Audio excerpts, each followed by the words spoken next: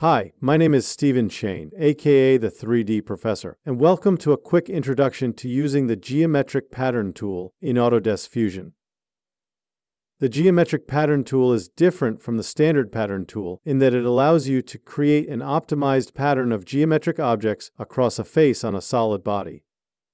This is different than the standard patterns like the rectangular, circular, or pattern on a path, in that it is contained specifically to the selected face. To create a geometric pattern, from the Create panel, select Pattern, Geometric Pattern.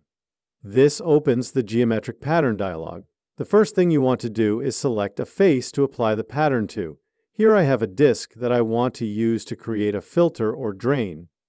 To create the drain holes, I'll go ahead and select the center face. This opens the Geometric Pattern dialog. Here I can choose the object type, whether it's a sphere, cylinder, cube, or a custom object that I created. For the object size, you'll see that right now there is a size limit 1 of 1 millimeter and a size limit 2 equal to 8 millimeters. The spread value of 0 evenly distributes the pattern size from the size limit 1 value in the center to the size limit 2 value at the perimeter. Adjusting the spread adjusts the distribution of the size values from the center out to the perimeter. To create the drain, I'll set size limit 1 to 2 millimeters and size limit 2 to 2 millimeters as well. I'll leave the spread set to 0. For the object distribution, there are 5 object distribution types: rectangular, triangular, hexagonal, circular, and radial. For this drain, I'll change the distribution type to rectangular. You can adjust the distance values using the arrow icons in the viewport, or you can enter the values in the dialog. Notice when I change the distribution type, it also changed the spacing and distance entries available to me. I'll leave the spacing type to increment and set U distance to 4 millimeters and V distance to 4 millimeters. I'll keep the orientation set to face direction. There are options for U and V alignment, which, in this case, I will leave center and middle respectively. The last option, Clear Perimeter, is checked and will let me set a value for the perimeter offset, which will give me a minimum distance between the last hole in this pattern and the perimeter of the face. I'll set the value to 1 millimeter, leave the operation at Cut, and click OK. One thing to notice is that the whole pattern does not go all the way through the part, even though it is cut out. To fix this, I'll double-click the sketch and edit it. Then, create a line going from the center out to the edge. Make it parallel to the top edge.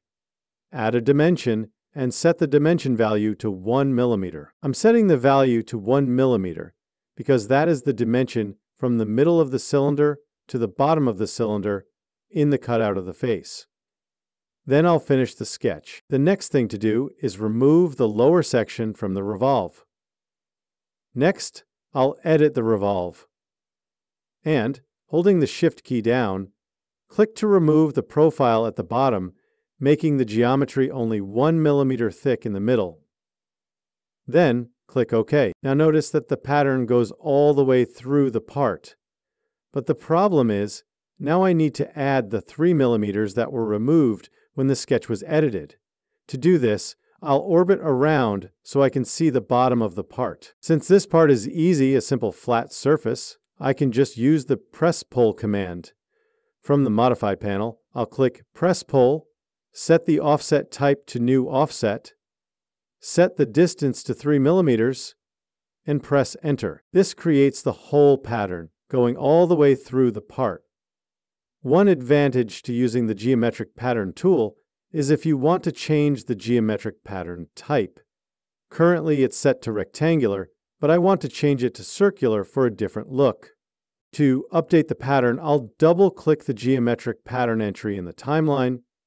In the dialog, I'll change the distribution type to circular.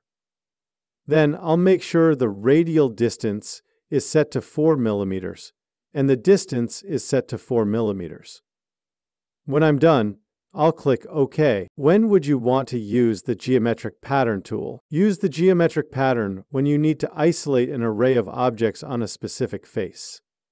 Keep in mind, the face does not need to be flat. It can be a curved surface, like the filleted edge of a box. Let me know if you have any additional comments or questions about using the Geometric Pattern tool by leaving a comment below. Don't forget to like and subscribe, and ring that bell for notification of future videos. For now, this is Stephen Shane, the 3D Professor. Thank you.